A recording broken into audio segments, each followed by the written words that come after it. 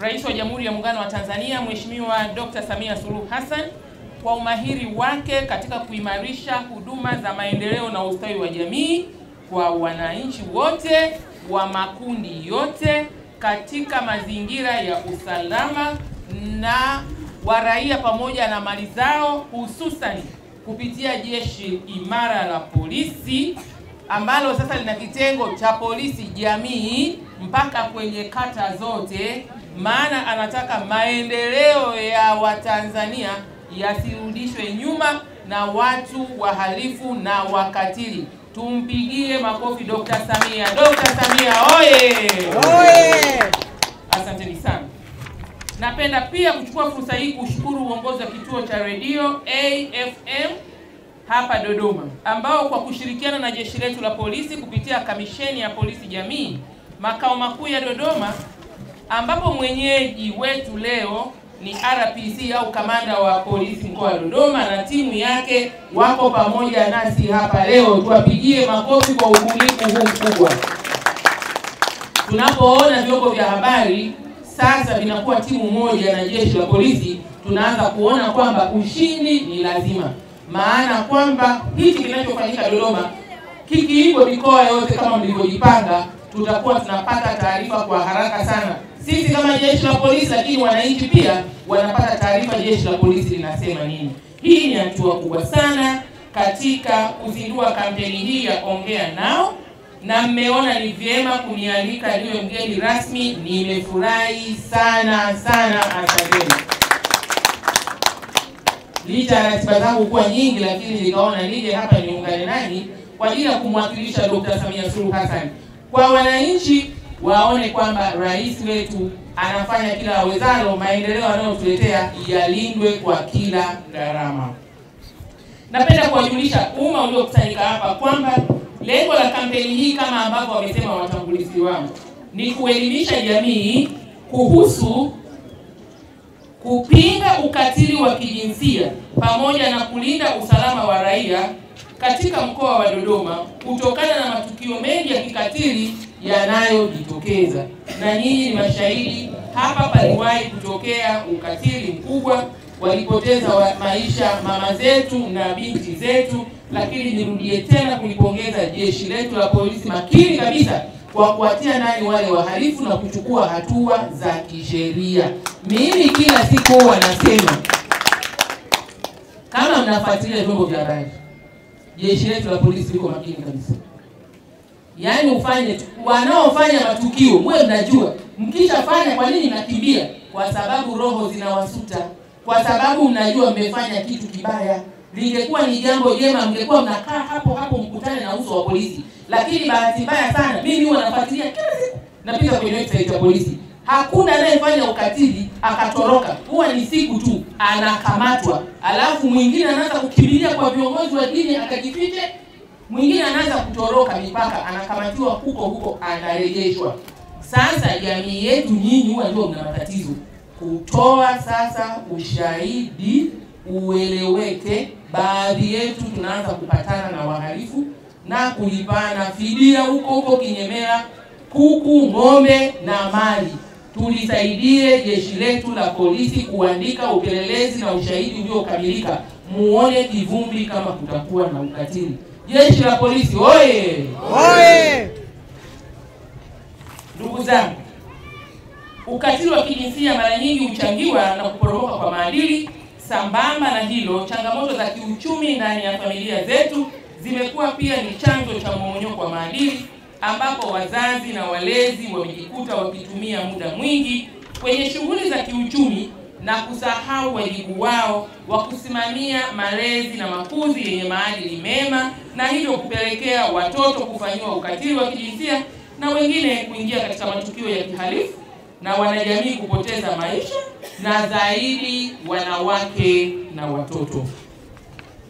Ndugu wananchi, pamoja na jitihada mbalimbali za serikali kutimiza maadili mema na upendo katika jamii, bado kuna matukio mengi ya ukatili wa kijinsia katika familia zetu. Ikumbukwe wahanga wakubwa wa matukio ya ukatili wa kijinsia ni watoto na wanawake, ambapo kwa mujibu wa taarifa ya makosa ya ukatili wa kijinsia na unyanyasaji kutoka jeshi la polisi, kwa Januari hadi Disemba 2022. Msikilize hapa. Jumla ya matukio ya ukatili kwa watoto yalikuwa 12,163. Wavulana walikuwa 2,201 waliokatiliwa na wasichana walikuwa 9,962. Tuone sasa walivyo wengi, karibia mara 5 ya wavulana, maana wasichana wanakatiliwa zaidi katika kundi hili la watoto. Na hii hesabu bado ni kubwa ukilinganisha na matukio ya mwaka 2021 ambayo yalikuwa 11,499. Kwa hiyo yameongezeka matukio mapya 664, sawa na ongezeko la 5.8. Na bado kuna wengine hawajatoa taarifa. Wanaambiwa umekatiliwa na babu yako, mjomba au kaka yako. Ukimshtaki akafungwa unapata faida gani? Ndio jamii wanaambiana huko. Kumbe kwa kufanya hivyo wanalea roho za ukatili zinaenea kwa watoto, kwa jirani yule, kesho wanarudiwa wao. Kwa hiyo matukio haya pamoja na kwamba yameongezeka 664, bado mengine watu hawajatoa taarifa. Nitoe wito, usiogope. Toa tuambiwa kaa tu hivyo hivyo, vumilia, au babu yako, mjombako, ataneni nazo nyinyi watoto. Kimbia nenda kamuone polisi kata. Polisi kata kwanza siku hizi wako huko wanaimba mpaka wimbo wa Don't Touch. Wanakuja huko wanafanya michezo, nyimbo mbalimbali. Kwa kweli ni mapinduzi makubwa yanayofanya jamii iwe rafiki wa polisi na polisi rafiki wa jamii. Msikubali kuwaficha hawa watu kwa sababu hata kulipia ada, kwa sababu hata kukupa chakula, kwa sababu watakufukuza. Wakufukuze tu, tutakuchukua, tukupeleke nyumba salama, tukupeleke maeneo ambapo serikali ya Dr. Samia Suluhu Hassan itakuangalia na itatunza ushahidi ili huyu mtu anayekufanyia hivyo akamatwe bila kujali aliwahi kukusaidia nini. Aidha, tukiangalia matukio yaliongoza ni ubakaji, matukio 6,335, kulawiti matukio 1,557, na mimba za utotoni 1,555, na mikoa iliyotoa takwimu kubwa ni pamoja na Arusha matukio 728, Mbeya 710, Kinondoni 681, Tanga 607 na Mwanza matukio 595. Hapa ni wapongeze hii mikoa iliyotoa takwimu kubwa, kwa maana kwamba wanapambana, wanaelimisha, watu wanapata ujasiri, wanajua wakaripoti wapi. Iko mikoa mingine haina takwimu kubwa, lakini ukienda hamna hata mfumo wa uelimishaji wala mfumo wa kuwafanya wale watu wasiogope kwenda kuripoti. Kwa hiyo tunapoziangalia hizi takwimu, tusikariri kwamba eti hawa ndio wakatili sana. Hapana, inaweza ikawa ina maana nyingine tofauti. Hivyo, hii ni kazi kubwa imefanyika katika kuhakikisha wale wahalifu wanachukuliwa hatua. Matukio haya ya ukatili yamesababisha madhara makubwa katika jamii, ikiwemo kupunguza nguvu kazi ya taifa, kuleta umaskini katika familia na kusababisha jamii kuishi kwa hofu, na wengine wamepoteza maisha. Hivyo, kutokana na madhara hayo, ndiyo maana AFM na jeshi la polisi wamekuja na kampeni ya kuongea nao. Nina imani baada ya kutoka hapa leo kila mtu atakuwa amepata elimu kuhusu ukatili wa kijinsia unavyotokea, madhara yake, na kila mmoja atachukua hatua katika kupunguza matukio haya ya kikatili. Kila mmoja anatakiwa achukue hatua. Hata nyinyi watoto na sehemu yenu ya kuchukua hatua. Hatua ya kwanza ya mtoto ni kufahamu maana ya ukatili ni nini, na akiona dalili kutoa taarifa. Ajilinde yeye mwenyewe kwanza. Unakuta mtoto anapita barabarani, anaitwa na mtu asiyemjua, anaenda tu. Kataa, kimbia. Wewe mtu akujui anakuitia nini? Na wewe unaenda kwa sababu gani? Anakuambia eti mtoto, mimi ni mtu mzima, umeambiwa uheshimu watu wazima. Sikujui. Kimbia. Watoto oye. Kimbia, usimtu asikuite umjui, wewe unaenda tu. Hata kuna wengine wanakuita unawajua, lakini mahala pale sio salama. Sio baba yako, sio ndugu yako, anakuita peke yako huko. Jiongeze, dunia imebadilika, nawe kimbia kwa rudi nyumbani. Lakini watoto mjilinde. Saa nyingine wanakuja wageni, mnalazwa majumbani kwenu na wageni. Tumeshasema wazazi msilaze watoto na wageni. Wewe mgeni unalala naye, anaanza kukuvua nguo huko chumbani. Mko wawili. Anaweza kuwa mgeni mwanamke au mwanaume, umenyamaza na kwambia usiseme itakuua. Sema, tena piga kelele sasa hivi. Tena ondoka, kimbia.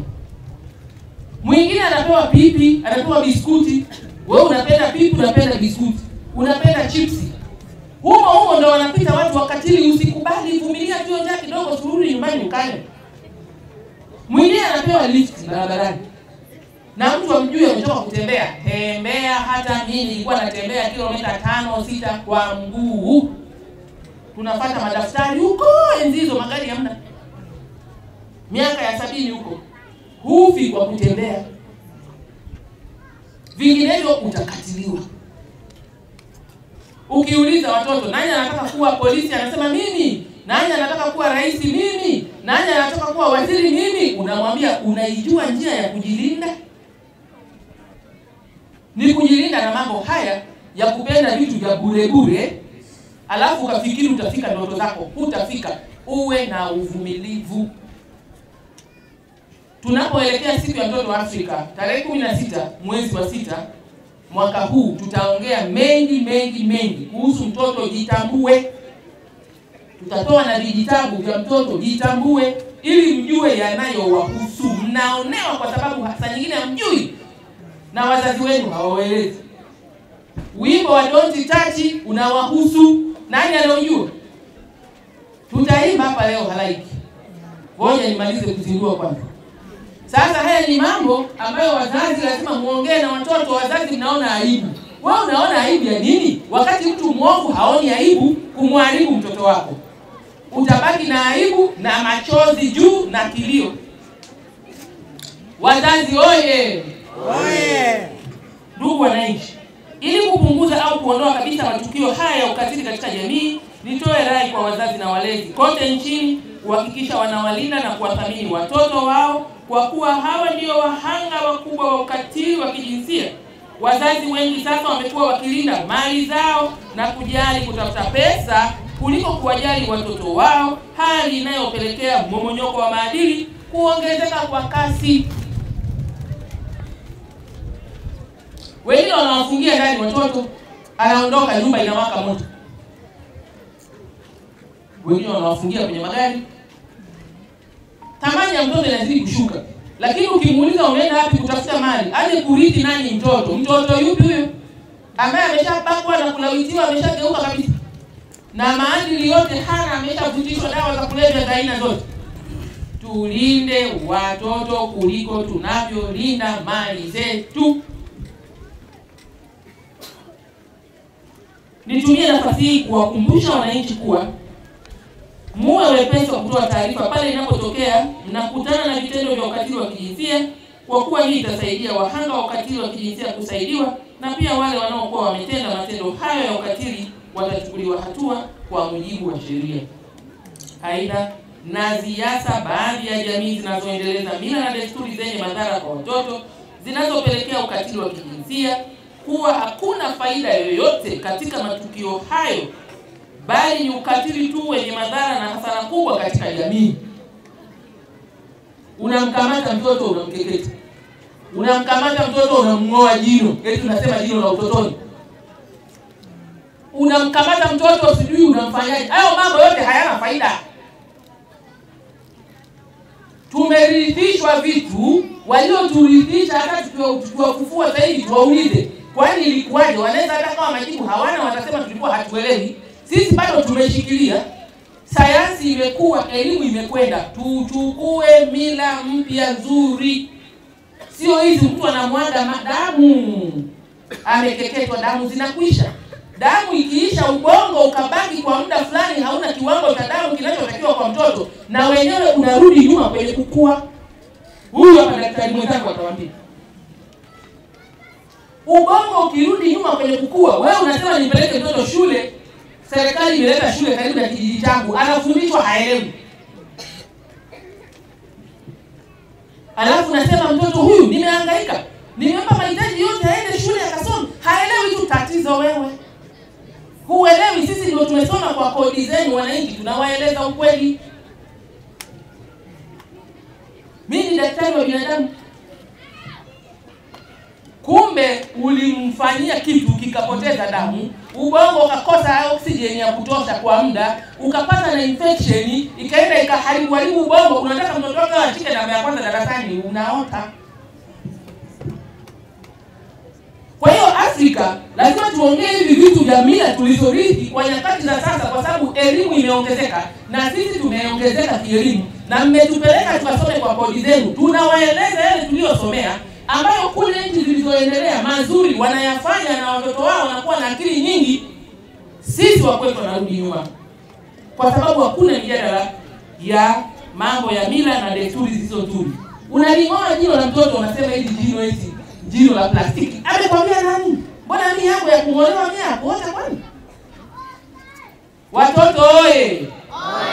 Kwa lazima tuyaseme haya bila kusema hatuwezi kuwasaidia. Hivyo basi kampeni hii imeanzia Dodoma na itaendelea mikoa mingine. Nashukuru sana maafisa wetu wa polisi kwa ubunifu huu, na sisi tuko na nyinyi kama Wizara ya Maendeleo ya Jamii. Tutawapa ushirikiano wote, tutashikamana kuhakikisha sauti kwenye jamii inafika. Ndugu zangu, kwa haya machache nawatakia shughuli njema na mafanikio, na kampeni hii ya Ongea Nao ikashamiri. Tushirikiane wote kama nilivyosema, tuko mstari wa mbele, sio sisi tu na maafisa ustawi na maendeleo ya jamii, lakini na vikundi vyetu vyote vinavyoisaidia wizara yetu. Simaujata, Fagdi, tuna SSPT, tuna klabu za mpira wa Yanga, na tuiombee timu yetu ya Yanga inacheza huko Algeria irudi na ushindi. Tuwape moyo kwa sababu wao wamesema wanaungana na serikali ya Dr. Samia Suluhu Hassan kupaza sauti kupiga vita ukatili, pamoja na klabu ya Azam FC na yenyewe tuko pamoja nayo, pamoja na klabu zingine zote za mipira. Tunaomba tushirikiane na jeshi letu la polisi kuibeba kampeni ya Ongea Nao ili tukaokoe watoto wetu. Baada ya kusema hayo, sasa niko tayari kuzindua kampeni hii ya Ongea Nao. Tanzania oye! Oye! Yote napenda kutumia fursa hii kumshukuru Mwenyezi Mungu kwa kutujalia afya na uhai na kutuwezesha kukutana hapa siku hii ya leo, tukiwa na furaha kubwa ya kuja kufanya uzinduzi wa kampeni inayoitwa Ongea Nao. Kwa niaba ya mkuu wa jeshi la polisi IGP Camillus Wambura, napenda kukushukuru Mheshimiwa mgeni rasmi kwa kukubali mwaliko wetu wa kuwa mgeni rasmi katika uzinduzi wa kampeni hii. Tunaelewa ratiba yako ina mambo mengi na majukumu mengi, lakini umetenga muda wako na kuja kuungana nasi. Mheshimiwa mgeni rasmi, Kamisheni ya Polisi Jamii ni miongoni mwa kamisheni 8 zilizoko ndani ya jeshi la polisi, ambayo inashughulika na kutatua changamoto za uhalifu na wahalifu kwa kuishirikisha jamii na kutanzua kero za kiusalama, kuwajengea wananchi uwezo wa kushirikiana na jeshi la polisi katika kuzuia na kupunguza uhalifu nchini.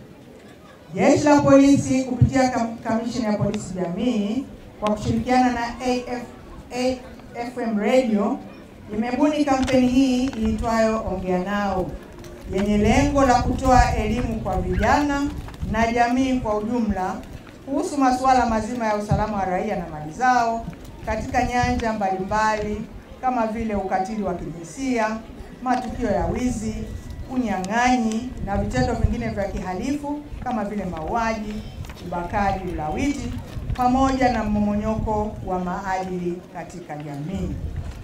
Mradi huu pia unalenga kuileta au kuisogeza jamii karibu na jeshi la polisi, kuondoa uoga wa kulifikia jeshi la polisi na kuimarisha mahusiano baina ya jeshi la polisi na jamii, pamoja na kuwajengea uelewa katika kuzuia uhalifu kabla haujatokea, kwa kutoa taarifa za viashiria vya uhalifu unaotaka kujitokeza kwenye jamii.